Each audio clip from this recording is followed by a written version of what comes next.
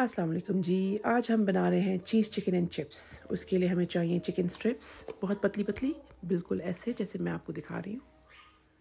इनको हमने बहुत सारे ढेर सारे पीसेस कर लिए हैं और फिर इसमें हमने गार्लिक जिंजर पेस्ट डालकर अच्छी तरह मिक्स करके थोड़ी देर के लिए इसको रख लिया। पानी इसका हमने ड्राई कर लिया था धो के। चिकन ब्रेस्ट के अंदर कोई पानी नहीं था, बिल्कुल सॉफ्ट और ड्राई थी। अच्छे से इसको मिक्स कर लिया हमने।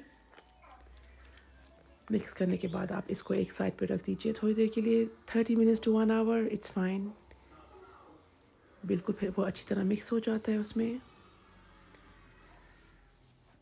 हम चिकन ब्रेस्ट ला के कुछ भी पीसेस कर सकते हैं, आप स्टेक्स बना सकते हैं, स्ट्रिप्स बना सकते हैं, कुछ भी बना सकते हैं, तो बेस्ट यही रहता है। एक फ्राई पैन लीजिए, उसमें आप डालिए थोड़ा सा ऑयल, बिल्कुल बहुत कम, बिल्कुल ऐसे ही। और देखिए उस ऑयल में मैं ये सारी स्ट्रिप्स उसको डाल दूँगी। सब स्ट्रिप्स हल्के से ऑयल में पकेंगी क्योंकि इसमें पानी ऑलरेडी बहुत कम था, तो ये बिल्कुल अपना पानी नहीं छोड़ेंगी। छोड़ेंगी भी तो बहुत कम छोड़ेंगी। इसको अच्छी तरह से हमने ड्राई किया हुआ था। गार्लिक जिंजर भी इसमें ऑलरेडी से डाला हुआ है, तो उसको भी डालने की ज़रूरत नहीं है, वो अपने ही मॉइस्चर में पक जाएगा। इसको टाइम टू टाइम स्टर कीजिए और लगने नहीं देना नीचे। बिल्कुल इसको आपने आराम से हल्के हल्के हाथों से इसको आपने मिक्स करना है, स्टर करते रहना है फ्रॉम टाइम टू टाइम। तेज़ आंच पे पकाना है, अगर हल्की आंच पे पकाएंगे तो ये पानी छोड़ देगा। फ्रॉम टाइम टू टाइम इसको आप मिक्स कीजिए। इसमें हम डालेंगे काली मिर्च, सॉल्ट एंड चाइनीज़ सॉल्ट। इन तीनों चीज़ों के अलावा इसमें और कुछ नहीं डलता और इसका टेस्ट बहुत अच्छा रहता है। अगर आप चाहें तो सोया सॉस डाल सकते हैं, मगर इसमें ज़रूरत नहीं है। ये देखिए बिल्कुल कम, थोड़ा सा पानी छोड़ा इसने और अपने पानी में पक रही है। अब हम डाल रहे हैं ब्लैक पेपर, सॉल्ट और चाइनीज़ सॉल्ट। ये तीनों चीज़ें इसमें डाल सकती हैं और हल्के हल्के हाथों से इसको मिक्स कीजिए, वरना ये बिल्कुल टूट जाएंगी और इनकी शेप बिल्कुल ख़त्म हो जाएगी। देखिए मैं इनको बिल्कुल कम मिक्स कर रही हूँ, बिल्कुल कम स्टर कर रही हूँ, ये अपने ही पानी में पक रही हैं। अब मैंने इसको मिक्स कर दिया है पास्ता सॉस में। आप कोई सा भी पास्ता सॉस लेकर इसको मिक्स कर सकते हैं। इस फ्लेवर के लिए मैंने ओरिगानो बेक पास्ता बेक इस्तेमाल किया, जो कि बहुत अच्छा था। उसका टेस्ट, उसकी स्मेल और सब कुछ बहुत यमी यमी थी। अब मैंने ले ली है एक ट्रे। इस ट्रे में हम डालेंगे लेयर्स ऑफ चिप्स। सबसे पहले चिप्स शुरू करेंगे। गरम गरम चिप्स इसमें डल रहे हैं। इनको अच्छी तरह स्प्रेड कर दें क्योंकि फिर सब कुछ इवन हो जाएगा, सारे लेयर्स इवन रहेंगे जो जो चीज़ें हम ऐड कर रहे हैं।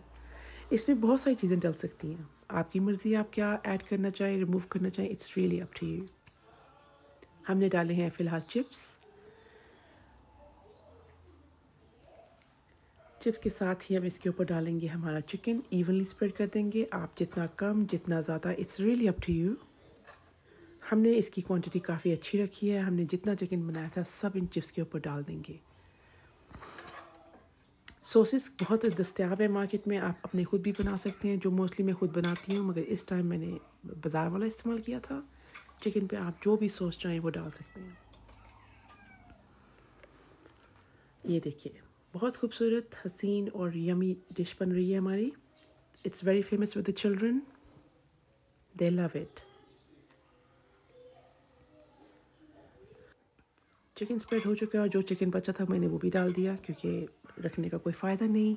और चिकन हमारा बहुत कंज्यूम हो रहा है यहाँ पे और हमने कहा कि जितना हैवी हो सके इट्स गुड। अब हम डाल रहे हैं ऑनियन रिंग्स।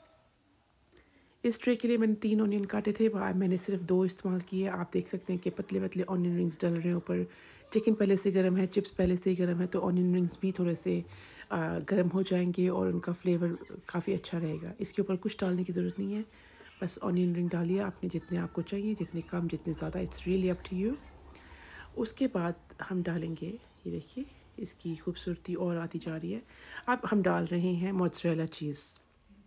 आप इस चीज़ को मिक्स भी कर सकते हैं चेडर के साथ, या आप चाहें तो सिर्फ मोज़रेला भी डाल सकते हैं। मोज़रेला का टेस्ट थोड़ा डिफरेंट है, थोड़ी सी स्ट्रेची है और it looks good on most of the dishes.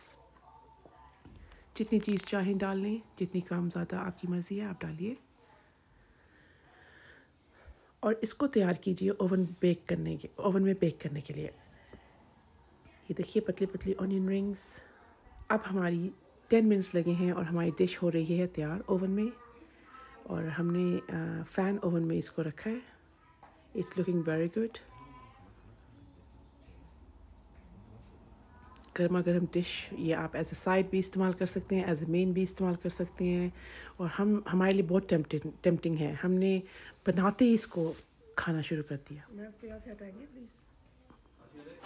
आप देखिएगा ये चीज़ कितनी स्ट्रेची है और खाते ही इसका test it's Yama. It's very very nice. कहीं कहीं ऑनियन भी मुंह में आता है and it's very very nice. I am sure it will be a hit with your family and friends. तो ज़रूर ट्राई कीजिएगा। अगर आपके पास कोई सवाल है तो आप ज़रूर कमेंट में लिख दीजिएगा। Please do like share and follow us. हम ऐसी छोटी छोटी आसान सी रेसिपीज़ लाते रहेंगे और डालते रहेंगे आपके लिए। आप भी ट्राई कीजिए और हमें बताइएगा कि आपको कैसी लगी। अच्छी लगी तब भी बताइए, बुरी लगी तब भी बताइए। ये देखिए कि कितनी स्ट्रेच हो रही है चीज़ एंड खाने में भी ये बेतहाशा टेस्टी है और टेस्टफुल है। It's very very nice. I hope you enjoy. Thank you.